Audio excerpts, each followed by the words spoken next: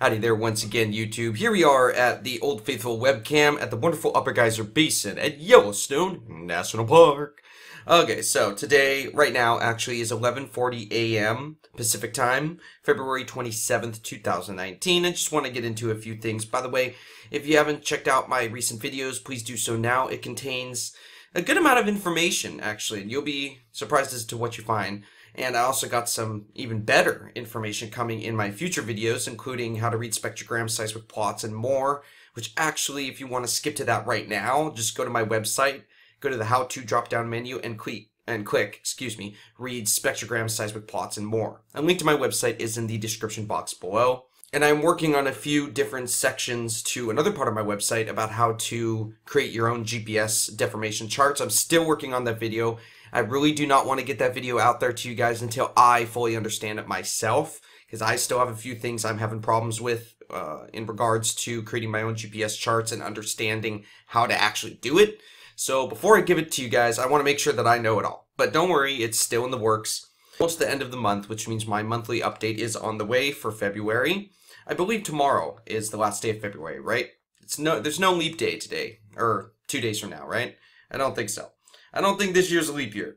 But right now I just want to get into a few things. Some interesting events have transpired over the past week, especially that crazy low-frequency earthquake swarm that struck in southwest Wyoming just north of Green River. Check that out on my blog post. Go to my website, go to the seismic events drop-down menu, click Quake Swarms. Sorry, that was my phone. Click Quake Swarms, and then just go to the most recent post about the southwest Wyoming swarm. It was crazy, guys. Definitely one of my favorite swarms I've ever analyzed, ever. One of them. There are some other swarms that have occurred in the world that I like a little better. Kind of like the 2008-2009 dike intrusion of Yellowstone Lake. That's probably by far my favorite. But I do have a few things to tell you guys. Especially, there's an earthquake in London. Alright, but before I get into that, I just want to show there were just a few earthquakes at Yellowstone. I believe there were 2 over near West Yellowstone, near Maple Creek, and 1 at the northern tip of Yellowstone Lake. I can confirm that count for today is true. It's accurate. It's been pretty calm the past few days, except for a few earthquakes here and there. And let's go to isthisthingon.org. Remember also that Steamboat Geyser did erupt, what was it, 2 days ago, I believe? I think it was 2 days ago. Yeah, 2 days ago it erupted, and it was a pretty weak eruption, guys. If you want to see all of the plots, just don't take my word for it. Just go look at the data. It's on my website under the Seismic Events drop-down menu under Steamboat 2019. Also, don't forget to visit Steamboat 2018 to see all of the seismic plots and images regarding all of the Steamboat eruptions for all of 2018. Here we are on isthisthingon.org. Again, they were reporting what was the magnitude again? Right on the northern tip of Yellowstone Lake, they're reporting a magnitude 1.9 at 2.0 kilometers in depth. It was a lonely earthquake, and it was the only earthquake that struck in this area at this time. Let's try to find the closest seismic station, which normally would be borehole 208. Now, I thought this was a problem with their receiver, because sometimes they do have problems with their whatever server that they have online keeping these helicopters, because sometimes you see how there's no data, right? Barely any data. There's only one little tiny line of data. Sometimes when this happens, I go on the data download sites, like this one right here, and I download the data for borehole 208, and let's say sometimes it doesn't show anything on the helicopters online, like on isthisthingon.org. Well, it'll show the data, though. And I'm thinking in my head, wait, so it doesn't show on the online charts, but it's showing on the charts that I can create from the downloaded data from their archive. So that just probably means that the data did not reach the server. However, I would like you to note, it seems that this is an actual loss of data. I want to know why? See how it says 226, so February 26th in Mountain Time. Over here, UTC is a little bit ahead, so that would mean this was the, let's see, they have the 26th mark right there. What that means right here is the start of the 27th for UTC, right? Looks like the data stream ends right here, right? So let's just say maybe around 12 UTC on the 26th. So let's go here. Let's go to the 26th. Borehole 20800. Okay, let's download data. Nothing. They ain't showing nothing. Do you see that? Nothing. Let's go back just one last time. PB borehole 208-EHZ. So it's all correct right there. 2019-02-26 T000000. 2019-228 T000000. That's all correct. Everything is correct, and we should see some type of data being retrieved from the station, but we don't at all. So I'm not happy about that. I'm really not happy that borehole 208 is down. That means the entire northern section of Yellowstone Lake is now unmonitored.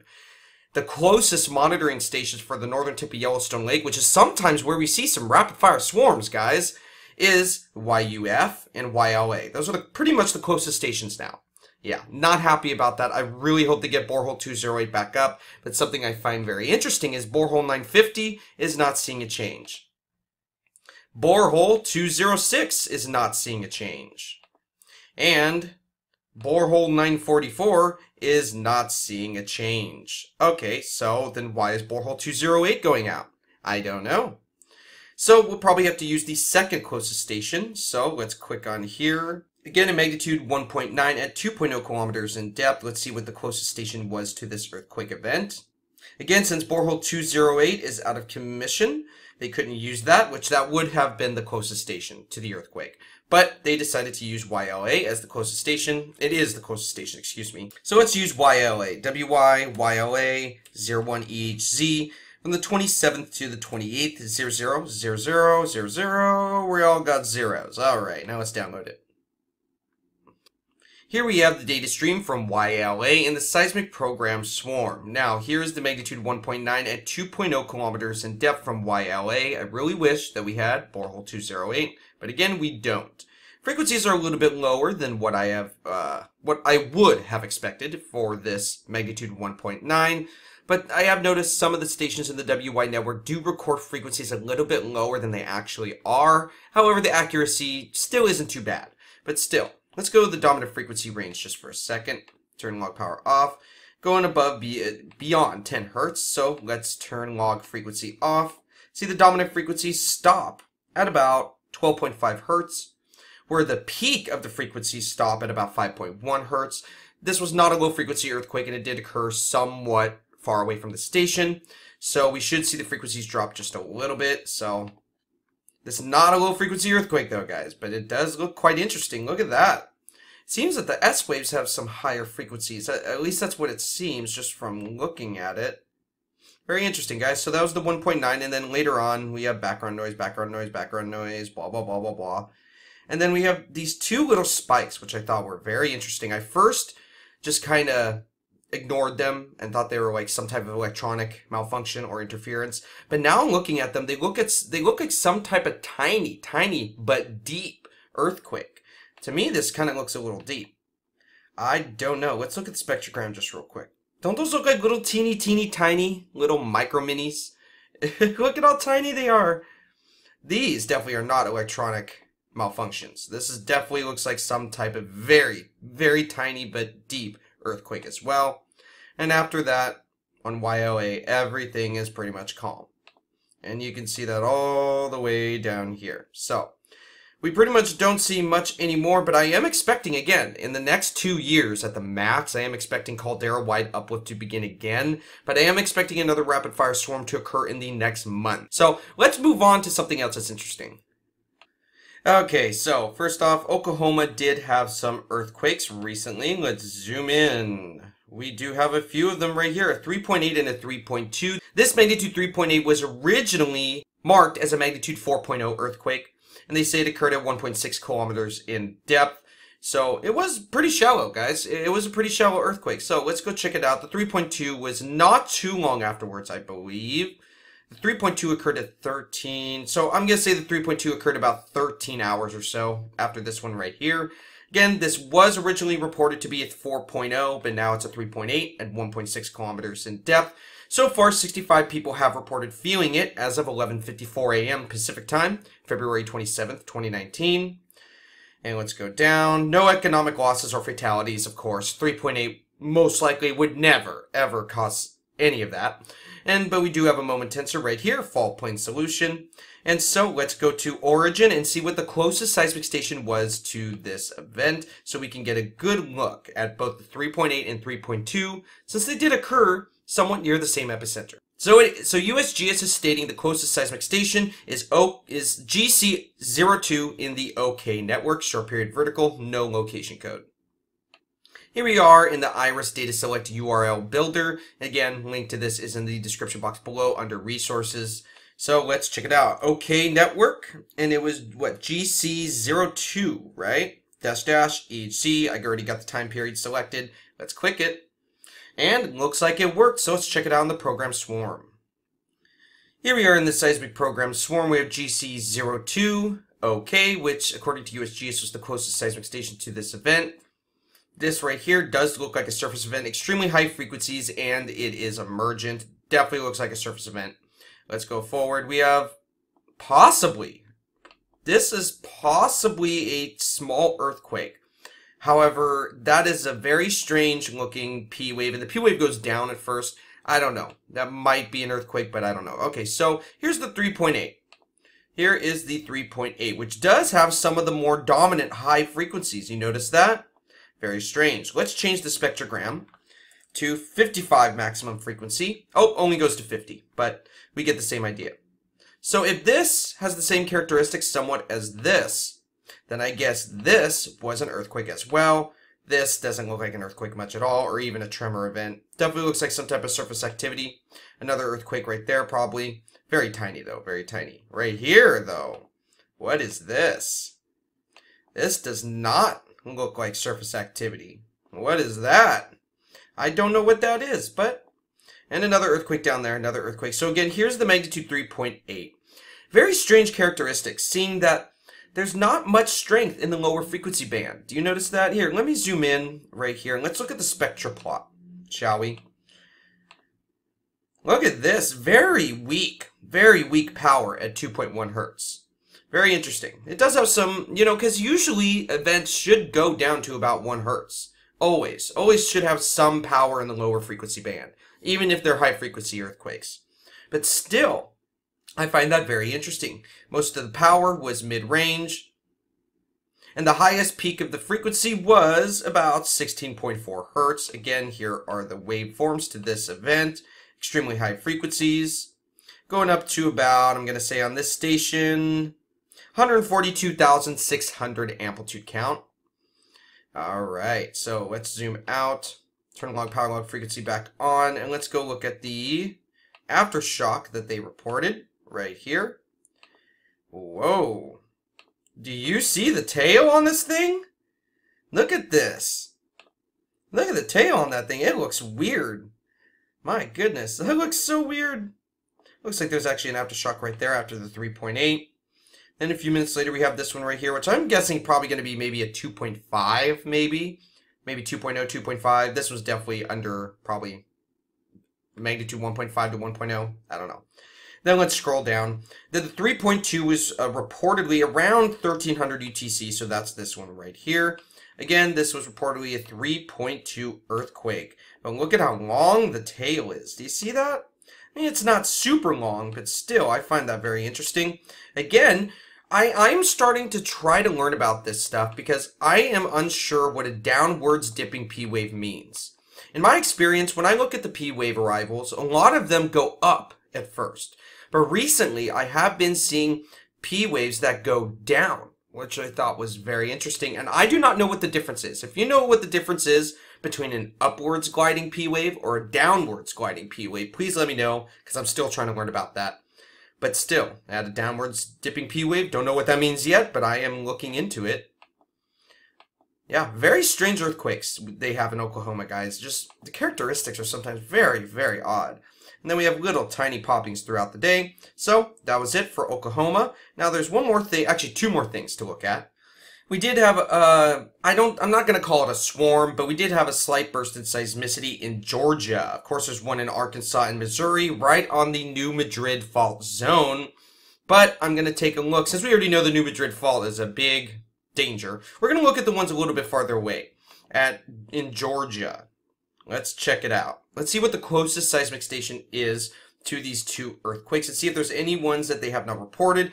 The 2.3, which occurred 3 kilometers west of Trenton, Georgia, was at 9.2 kilometers in depth. 2 people reported feeling it. That's it. Probably maybe a few more people actually felt it if that report count is accurate. So let's go forward.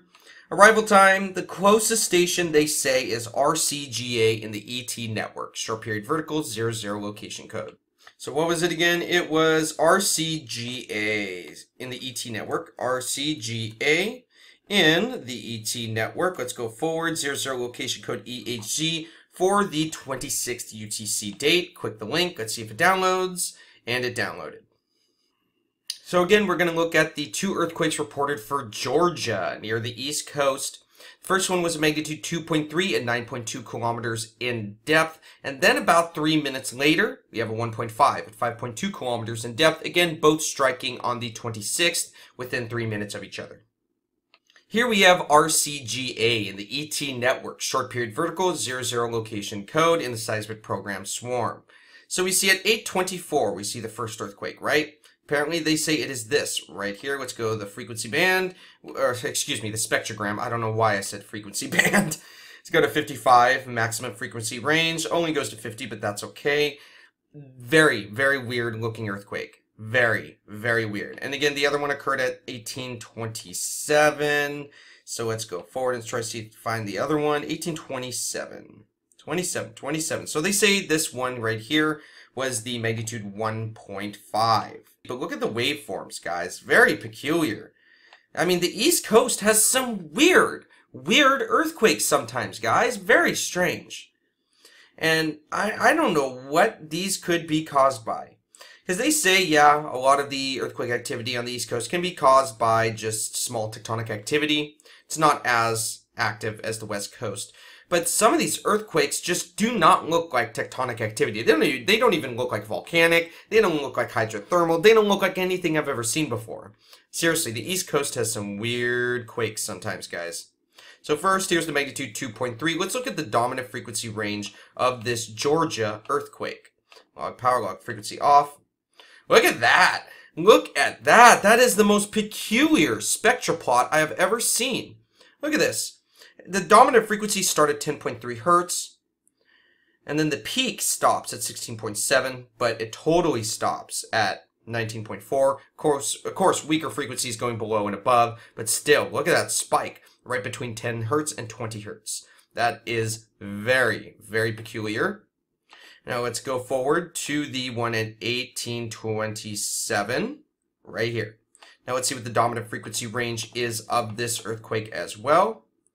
It looks pretty much the same. It looks a little bit different, but the dominant frequencies still remain between 10 hertz and 20 hertz, meaning the source of the first earthquake, the 2.3, most likely also caused the second one as well. But we have a 1.1 at 5.0 kilometers in depth in Pennsylvania, which occurred on the 26th at 23:52:07 second mark.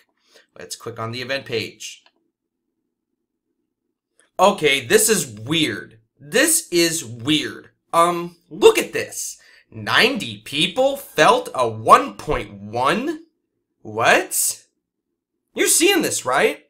Because usually, of course, earthquakes below magnitude 2.5 can be felt by humans, of course, depending on the different characteristics of the event. But a 1.1, I mean, do you guys know how small a 1.1 is? Wow. 0.2 below that would be a 0.9, right? And 90 people felt this 1.1? What the hell? That is weird. Either this earthquake was like right at the surface and caused by some strange, very powerful source, or this magnitude 1.1 is more like a 2.1. But 90 people reported feeling a magnitude 1.1. That's rare, guys. That many people feeling that small of an earthquake, I have to say that is pretty rare. So why don't we go to origin and go look at the closest seismic station that USGS claims to be near this earthquake epicenter. And from my experience, I do see that when looking at the earthquake event pages and looking at their origins to see what the closest seismic station was, it's usually pretty accurate. Sometimes they do miss a few stations, but most of the time it's pretty accurate. PACW in the PE network. So let's go do that now. So what was it? PACW. So let's do PACW --HHZ in the PE network. Let's see if that works. Already got the date and time set up perfectly. And looks like it downloaded. And just for your information, this magnitude 1.1 at 5.0 kilometers in depth, which was felt by 90 people, occurred right in this area right here, near Chambersburg, near the Letterkenny Army Depot. Oh, Maybe it's related to an accidental explosion or something. I don't know. Or it could just be an earthquake, but a lot of people felt this. And it occurred right near, and this is in Pennsylvania, guys, right between Shale Road and Clearfield Road. Okay, guys, this Pennsylvania earthquake is really freaking me out. Remember, again, repeating myself, but magnitude 1.1 at 5.0 kilometers in depth in Pennsylvania. This magnitude 1.1 was reportedly felt by 90 people who reported to USGS feeling this earthquake. And even though 90 people reported feeling it, which means there's probably a lot more people that felt it, look at this. This is right where it's supposed to be, right? Let's see. 23:52:07. So that means this is this event right here. Let's go backwards and forwards just to make sure. Yep, that's the event right there. Okay, so we found the earthquake, which was kind of hard to find, and you can't even see it at all because of the background activity. The background activity is remaining around this line right here, so I will add a filter to that. Obviously, the bandpass filter that I'm going to add is going to cut some of the frequencies of the earthquake out, but I want to just get rid of all the background noise and just show the earthquake itself. So let's just go right here. That's going to be, so 14.5. Okay, so let's do a bandpass filter of 0.7 hertz to 14.5 hertz and click OK. Okay, actually, let's just strengthen the filter a little bit. Okay, so look how it did bring out the earthquake a little bit better. You notice that? And you can see it right here. I still do not understand how it's even possible. 90 people felt this earthquake and it barely even registered on the seismic stations, guys. How is that even possible? Let's check out the dominant frequencies of this strange, unknown, weird, peculiar weirdness. Let's see, there was a peak of activity at about 0.4 hertz. To 2.1 hertz, and then it slowly went up from there and peaks at about 12.7 hertz and goes down from there. So Pennsylvania did have a very strange earthquake. What do you think it was caused by? Because some of the seismic stations just barely even detected the event, but 90 people reported feeling it. Sorry guys, I know I'm repeating myself a lot, but for a magnitude 1.1, that's pretty rare. Last but most certainly not least, we have a very peculiar earthquake in the United Kingdom. 3 kilometers east of Dorking, United Kingdom, magnitude 3.3, supposedly at 10.0 kilometers in depth, but I do believe the reported depth is incorrect. England, Wales. You can tell it occurred in England. Look it, there's London. There's London right there. And this 3.3 occurred right here. Right on the outskirts of London, just to the south. Again, near Guildford and Reigate and Crawley. But it occurred directly under, yeah, they were correct, Dorking and Brockham. So guys, and here's pretty much the line of London right there. So right on the outskirts of London. London really doesn't see that many earthquakes that much, guys. They do see earthquakes here and there, but it's definitely not a normal everyday phenomenon like it is here in the United States. So here's the USGS event page for the magnitude 3.3 near Dorking, United Kingdom. In Britain, just on the outskirts of London, 373 people reported feeling this to USGS and probably to the European Seismic Agency as well. That means many more people actually felt it because not everybody knows how or even wants to report that they felt an earthquake to USGS. Here's just a brief did you feel it map. Most of them around the epicenter, but there were people good distance away that did feel this earthquake. The only thing I find interesting is the location uncertainty is plus minus almost 7 kilometers. Almost 7 kilometers of an uncertainty. That's a big uncertainty. So it does look like they did have a very hard time trying to locate this earthquake. Let's go to phases. Let's see what the closest seismic station was to this weird earthquake in London. The closest one was UCC in the BE network. So I already got the date set up right here. So let's enter UCC in the BE network --HHZ, right? Yep, --HHZ. Let's download it and see if it works. Will it work? Yes, it will. And guys, that is how fast it is to download seismic data and look at it in seismic programs. It takes me like 30 seconds, guys. Very quick. So again, the magnitude 3.3 near London occurred on the 27th at 3:42 UTC. So here we are, the 27th at 3:25. Let's find it. 3:42. Here it is right here. Remember, it takes a few seconds depending on how far away the station was. This station was actually somewhat far away, but it still did pick it up quite well. Let me zoom out real quick. You can see the P wave arrival. Well, let's zoom in first.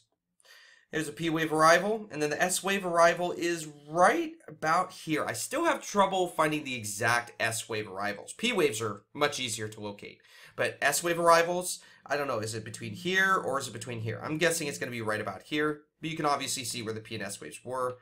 And then the surface waves right here, which frequencies are usually much lower for the surface waves, and that is what we see with this earthquake.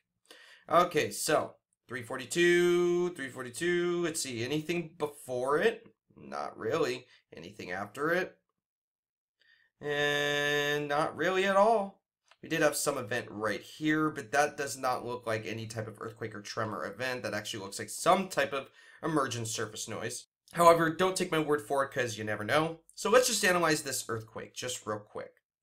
Here's the entire magnitude 3.3 that was felt by, what, almost 400 people, I think.